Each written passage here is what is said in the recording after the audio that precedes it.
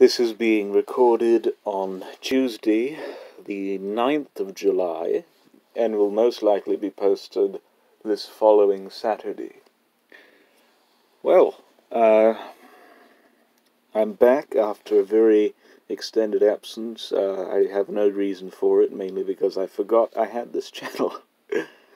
And also because I'm trying not to post as many videos, as you know, in gearing up for the 100th video spectacular live stream, which will happen sometime next week, and I will post a video informing all of you when it will take place. So, but that's for another time. Anyway, welcome to another episode of A Snack and a Story with yours truly, and tonight's episode is actually a redo of one that I already recorded a couple of weeks back. I was eating something different, and I had dressed a little less formally. I'm dressed this way because I got out of work not too long ago, and the reason why I didn't post that was because somebody rang me right in the middle of the recording of it. And therefore I had to split the thing into two parts. Or it was split into two parts. And that made editing a nightmare. I couldn't get the files uploaded and such and downloaded and all that type of thing, so I had to scrap that, and I'm going to start from scratch. Anyhow, so the story is going to be retold from that one. Tonight's meal is one half, because this thing's so goddamn big, it looks a little burnt, but you know, I like it that way, of one of those microwavable lasagnas that you could get in your in market, which are actually pretty good. I only eat half it, as I said, because it's so big. And then to wash it down, got some iced tea here.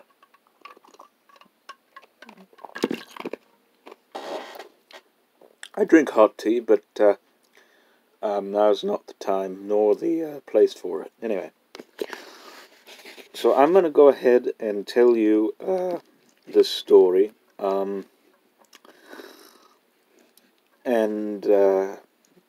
so you can sit here and, as I said, watch me eat, and we'll share the story together. And this is all very frivolous and such, and you can probably hear the steam coming off of that. Maybe you can, maybe you can't, but there's like really a lot of steam on that, if you know what I mean. Anyhow, so yeah, let's get right down to it.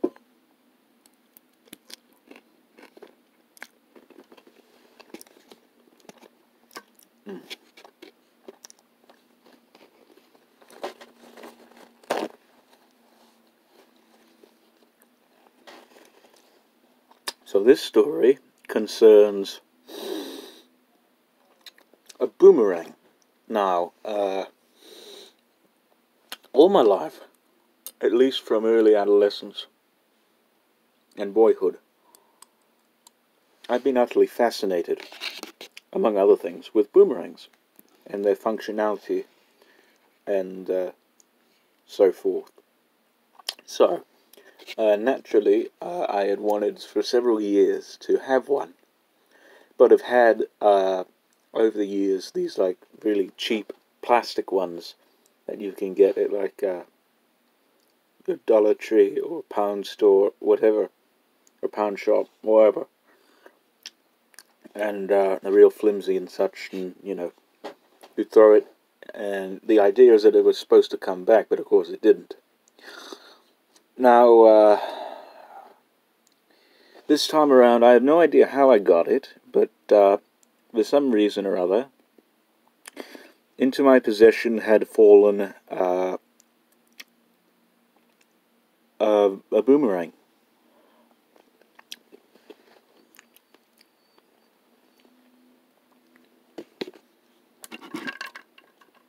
But not a toy boomerang, but like a wooden,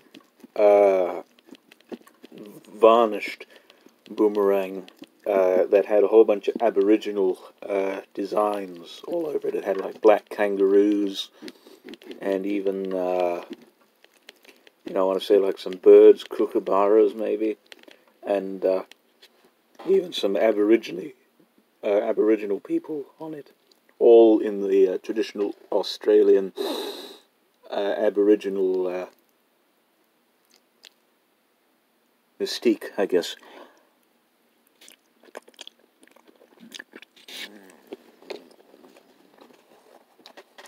Anyhow,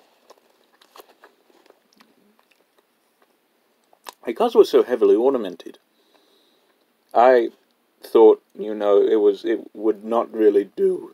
Well, my parents, I guess, thought that it wasn't really meant for throwing because, it was, as I said, it's like a collector's piece. But anyway, so I just let it sit for several years, someplace or other in this room, I don't know where, but somewhere. And, I just say, hey, there's a boomerang there, I don't throw it because, it's a display piece and I don't want to break it. So, yeah, that's usually how I had treated it, basically just like a conversation piece, I guess.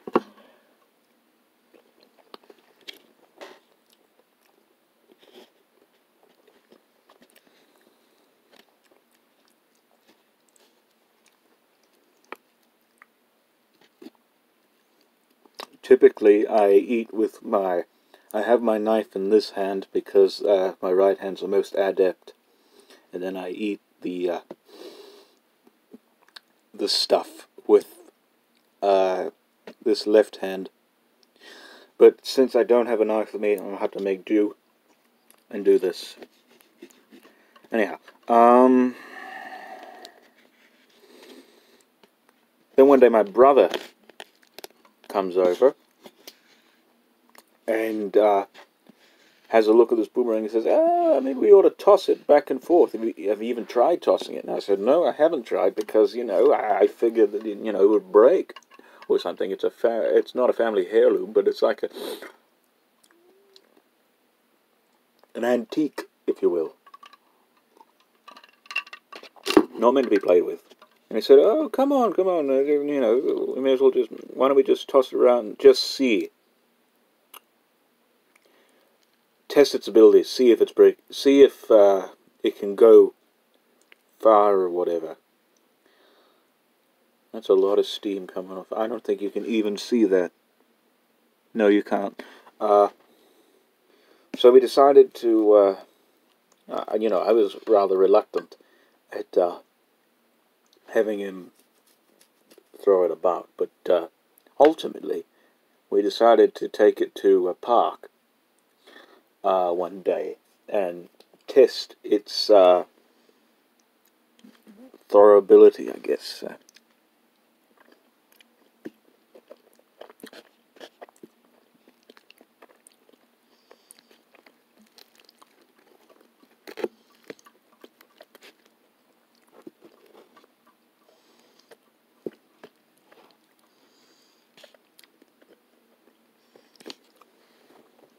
So to the park we went,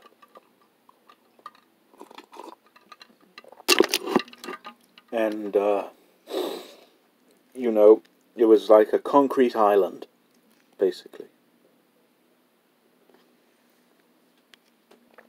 I'm sorry about that. I thought somebody was going to stumble in here. Anyway, this park is basically a concrete island with how do I say, with greenery on top of it and palm trees, sprouting out of it like candles on a cake and such. And, there's a play structure for the little children to go about and do their business. And then, there were bathrooms and benches and everything. But mainly it was just this green where you could, throw any balls or whatever about and, just have a gay old time. Not that way. I remember that one. I don't know.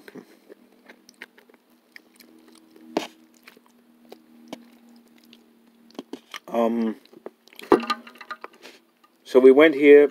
I don't think we immediately started our practice of throwing it, but we like set up camp at a bench and such. We bivouacked, if you will, at a bench. Or bivouac, I'm not quite sure how to pronounce that word, but anyway, we sat there for a couple minutes and figured out how we were going to do this. And we come up with a plan. We just toss it back and, we each toss it and see if it will come back to us. So my brother is the first up, because he's the oldest, you see. And, he tosses it like so, but it doesn't really come back. It just, here's him tossing it. It like does a circle maneuver and then falls down onto the sod. So it really didn't, it's not that effective a boomerang, obviously. So, yeah.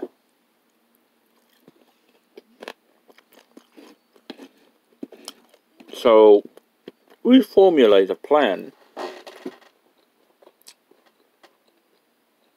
to where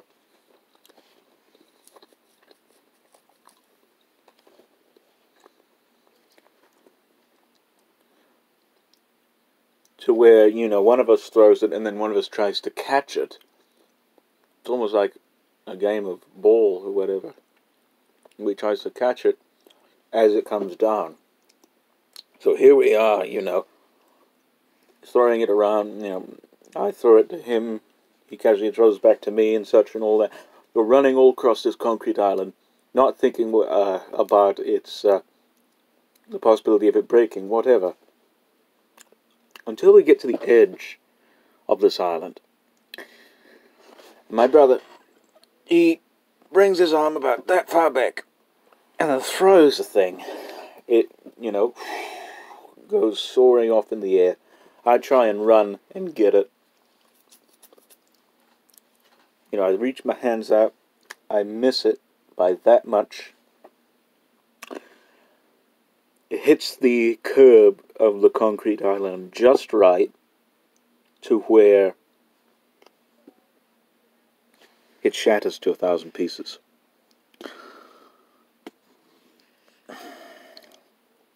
And this is wood, lacquered and such, so I guess it goes to show you that boomerangs don't necessarily come back.